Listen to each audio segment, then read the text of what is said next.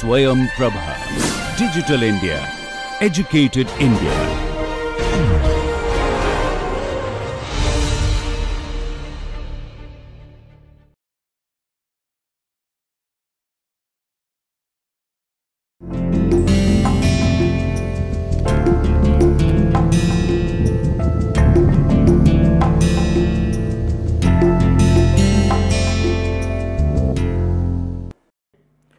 Okay, let's continue the discussion, and now we will continue the discussion on turbomachinery.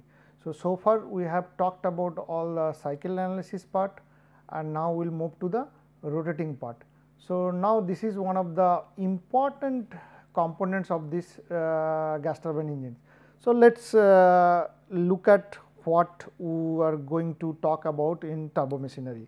So essentially what we need there when we talk about this turbomachinery, these are dynamic type of fluid machines. So these are dynamic type fluid machines. So what is the purpose of this? Why we talk about, we will come back to this figure later on, and the purpose of this dynamic type fluid machine is that we can add, either we can add or we can subtract energy. So using the flow around those components, we can add or subtract energy from fluid stream. So the whole idea is that while the fluid passes through this kind of machines or the components or the units, through the mechanism we actually extract the energy which allows these things to provide power to the rest of the component. And since there are rotating components, we call it the rotating machinery or turbo machinery. So there are primarily there are two types of systems, or the dynamic system or the turbo machinery.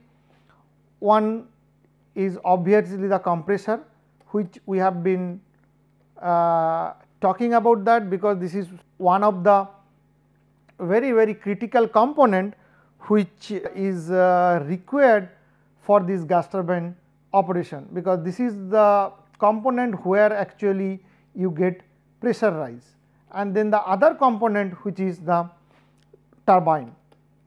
So I mean, as you recall from our earlier discussion, which we have been talking about these two components in the gas turbine engine, they are, see, the compressor, the purpose of the compressor is that provide the required pressure rise. Okay. So this allows the fluid, when it passes through the compressor from the intake to before entering to the combustion chamber, it passes through the compressor, and compressor units actually compresses the air, and then it allow you to or provides you the required pressure rise. So that pressure rise is very important later on of these different components to extract more energy, and end of the day the whole idea is that you can generate required amount of thrust. And the second component is the turbine. Now the turbine actually where you extract the energy out of the fluid stream. So there is, I mean, two basic differences.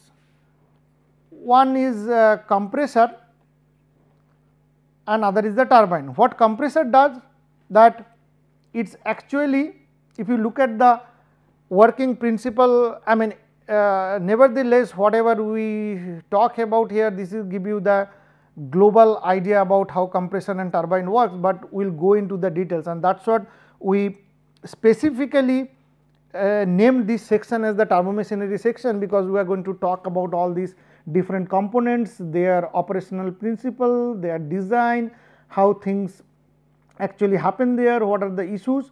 So this guy actually adds energy to the fluid, At the same time, if I look at the turbine, there is a basic difference.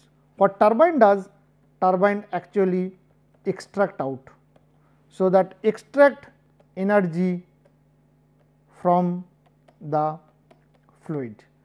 So, immediately you can see one adds energy, one extract energy. That means, in turn one can say the compressor actually it does work on the fluid, that is what it does, and on the other hand the turbine it is the reverse, where fluid does work on the turbines. So, there is a huge difference between these two operation of these two components, one is compressor, one is the turbine. So, one can see when it adds energy, that means if you look at from the basic energy conservation principle, the compressor adds energy to the fluid stream, that means it requires some external energy to be given input. So, compression actually absorbs energy, and at the same time turbine extracts energy out of the fluid stream. So, it now when you talk about these turbo machines, all these turbo machines in a group of these compressor, turbines and all these, that involves collection of blades. So, all these turbo machinery, they have a collection of blades, they have diffuser and flow channel. So, these are there. Now, when it actually rotates, this whole combination of these flow channel, blades, diffuser around and proper casing, they go in the rotation, and the rotation of the rotor,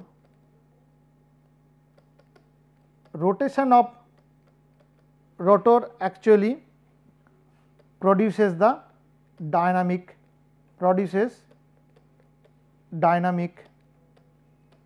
effects. So, these dynamic effects, what we say here, either this could add energy to the fluid or it can extract out the energy from the fluid. So, if it adds energy to the system, then this is the actual behavior or working principle of compressor. On the other hand, if it extracts out the energy out of the system, so this is what we call turbine, or the system is called turbine. So, which means, so all these turbo machineries or the turbo machines, these are collections of blades, diffuser, flow channels and the rotor components, all these different components which are involved there, and due to the rotation of this rotor, that produces these things. Now, another simple thing is that when you talk about adding of the energy, or when we add energy, it actually the stagnation pressure increases. When you add energy to the fluid, it increases the stagnation pressure, while when you remove energy, it actually decreases the stagnation pressure. So, now this is what you can absorb as the basic components and the basic working principle of these turbo machines, and there are two different types. I mean, in the primarily there are, so one can call it a aerial type, second one is the radial type.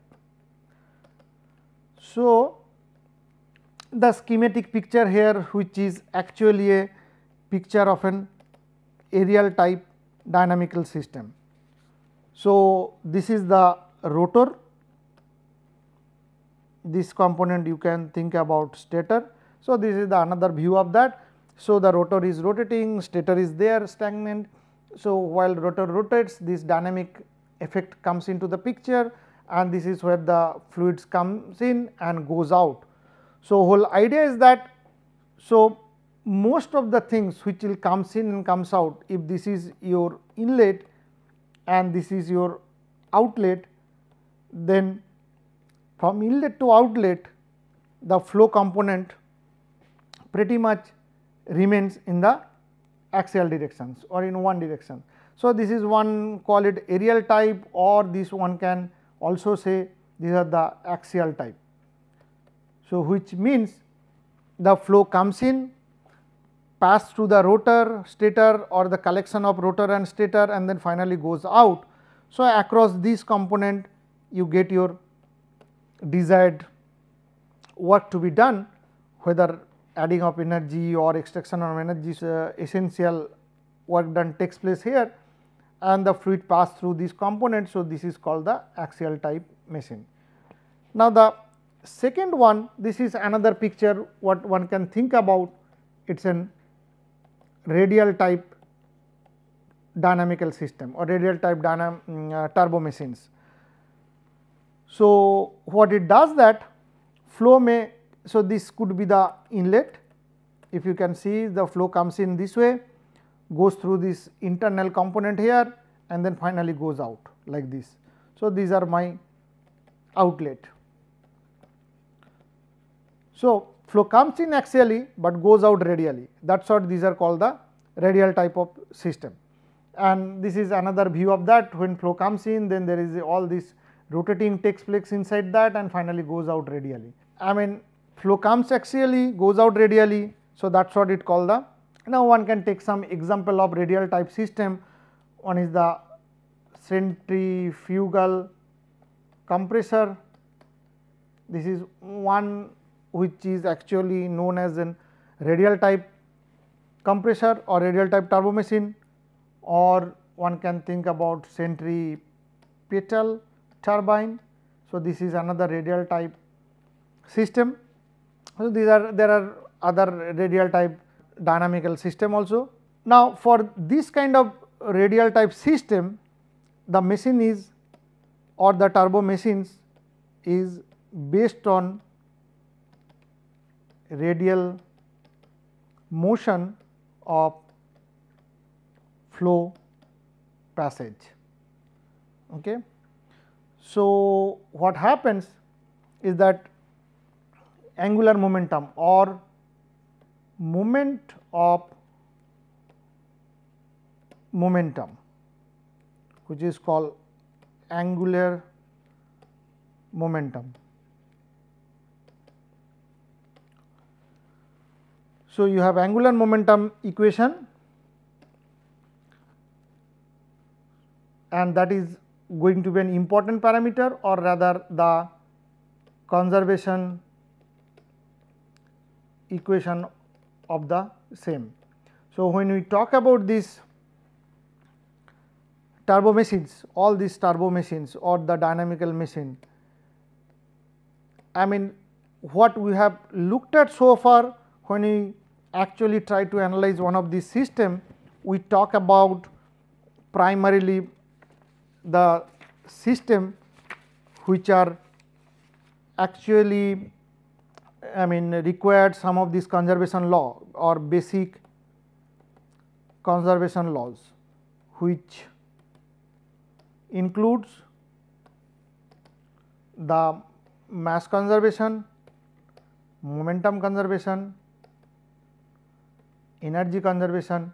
So, these are all important conservation laws which we have so far dealt with, except the one which are going to now talk about is the conservation of angular momentum. Since we are dealing with this rotating system, now this becomes quite important that we should also look at the conservation of angular momentum. Now, going back to our previous discussion, mass, momentum and energy we have been dealing with for different system and the different parts of this gas turbine engine. So, we are only going to look at the conservation of angular momentum, then while we move forward we will go more into the details of the same.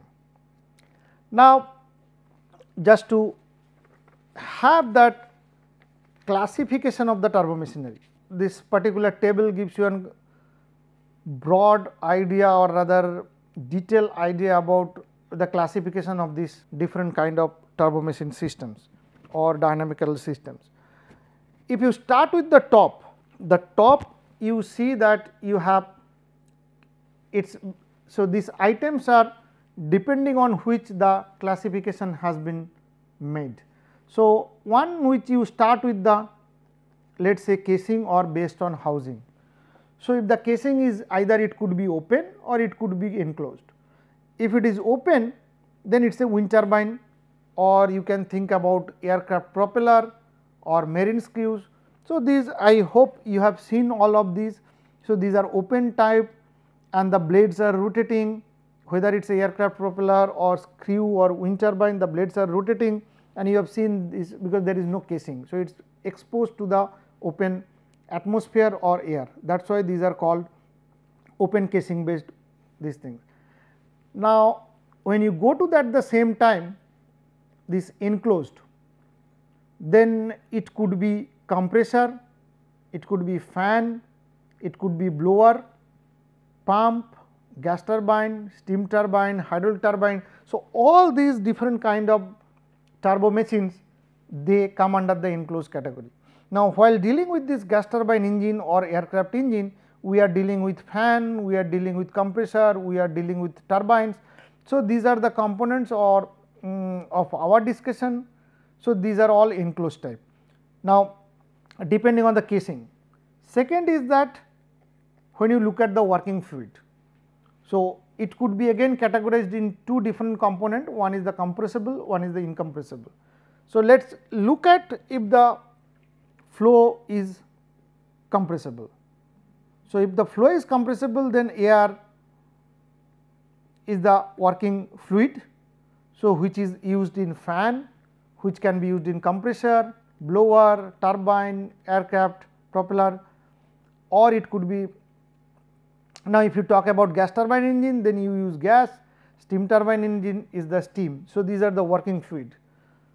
Or other case in incompressible range you could have water, where hydraulic pumps are hydraulic turbine or marine screw. You could have liquid, which uses fuel pump, oil pump, oxygen pump, hydrogen pump, turbo pumps, all these uses different kind of liquid fuel. So, depending on the working fluid you have a category of that. Now, the third one, how you actually transfer the energy. So, it is then whether you are absorbing power or you producing power. So, that means it is actually energy consuming device. So, I would say energy consuming, and this case energy producing. So, depending on the energy transfer you can have two more categories.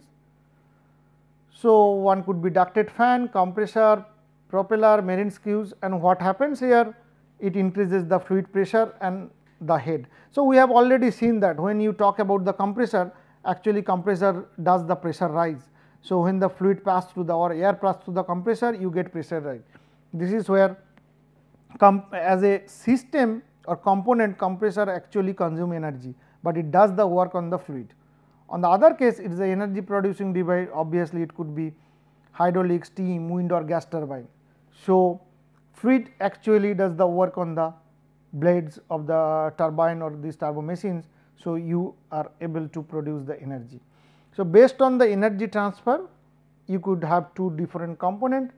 Now, fourth, you can have the flow path through the rotor, which we just talked about. You could have axial, that means from inlet to outlet everything goes axially. So, inlet to outlet. So, these are called axial, or the outlet flow is mainly parallel to the axis of rotation. So, that means if you have this kind of shaft sitting there and then the axis of rotation, the flow goes out. So, this is what you call it axial.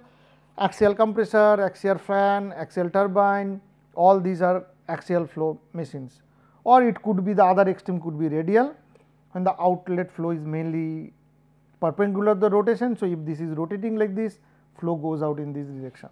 So, that makes it the radial centrifugal pump, centrifugal compressor, radial flow turbine, or you can have in between the mixed flow. That means outflow is partially radial and partially axial. So, that is one kind of turbine which is known as Francis turbine. So, this anyway we are not going to talk about this with respect to the gas turbine engine. We will be looking at the centrifugal compressor, axial compressor and the turbine, all this. Now, lastly you can have pressure change or enthalpy change through the rotor. So, you could have reaction turbine reaction machines or you could have impulsive machines. What happens in the reaction machine? Pressure or enthalpy is partially changed, it could be increased or decreased in both rotor and stator of the stage. So, this is most of the turbo machines are reaction kind of reaction based, or other case in impulsive case pressure or enthalpy is changed only through the stator of the stage. So, the Pelton turbine, some gas or steam turbine of this kind, they actually fall under this category.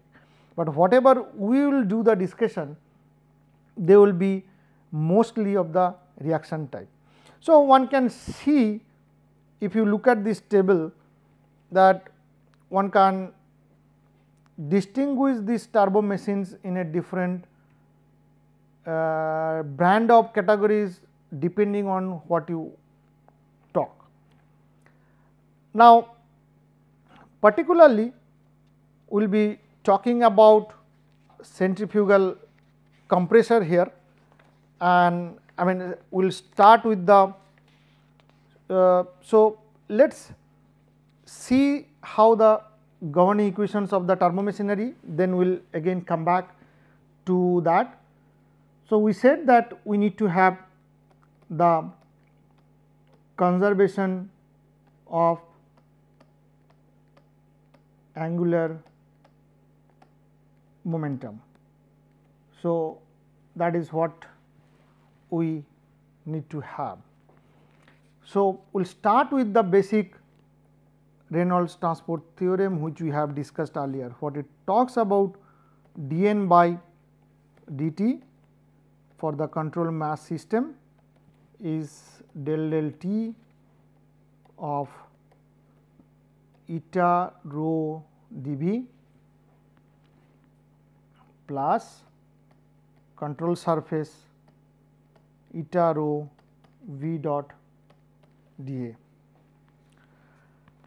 Now, n is the property. So, we will put here the angular momentum. So, this is for control mass system, this is del T Cb r cross B rho dV plus this is again r cross B rho V dot dA. So, which turns out that I can write dH by dt equals to this right hand side what we have. So, this whole thing will come here. Now, sum of the external torque. So, sum of the external torque. So, this let us say summation of r cross F over control volume. Then we can write down this equation as del T of Cb r cross B rho dV plus control surface r cross B rho V dot n dA equals to summation of r cross F over control volume, which is summation of the torque. Okay. So, it just one can write this, and if you see the write down the So, this could be the axis and this is how the things comes in, goes out. So, which says that time, so this is the time rate change of the angular momentum or momentum of the system. So, this is time rate change of the momentum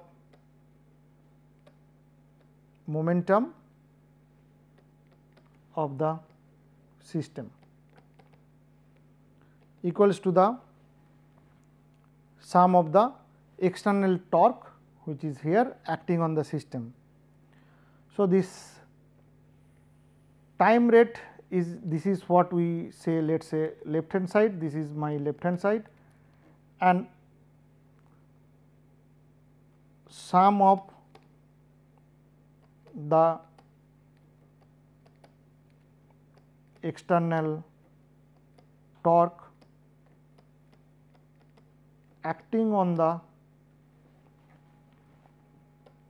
system is right hand side. So, this is what RHS. So, that is what we can like this. Now, if we consider a rotating axis, let us say consider a rotating device as let us say z axis equal to the, or rather equivalent to the axis of rotation. So, we are considering that for a particular machine z axis becomes the axis of rotation. So, what we are interested is that we are trying to find out the torque around this z axis or z axis, whatever you call it. So, the axis of rotation is around z axis, then we want to find the torque around this z axis. Typically, the flow in the turbomachinery is unsteady, but so one can think about the flow inside turbo machines are unsteady, okay. But the variations are cycle, or the variations are rather cyclic and about a mean, but variations are cyclic in nature, cyclic and about a mean. So, this kind of flow is called the steady in mean. So, which means the flow is steady in the mean. Let us for a flow which is steady in mean, the term del t of this becomes 0. Now, when you considering the angular momentum conservation equation, so considering the angular momentum conservation equation and across the control surface you write the is V r plus V theta V z or z E z, and what you have r is E r r. Now, what we can have r cross B is along z, which is r B theta. Now, I can write the angular momentum equation, angular momentum equation, I can write that as T shaft, which is minus m dot in into plus minus r in v theta in plus m dot out plus minus r out v theta out. So, this in and out represents the inlet and outlet. Okay. So, you also assume there is no flow through the control surface. So, the minus sign in m dot in, because here v dot n is negative.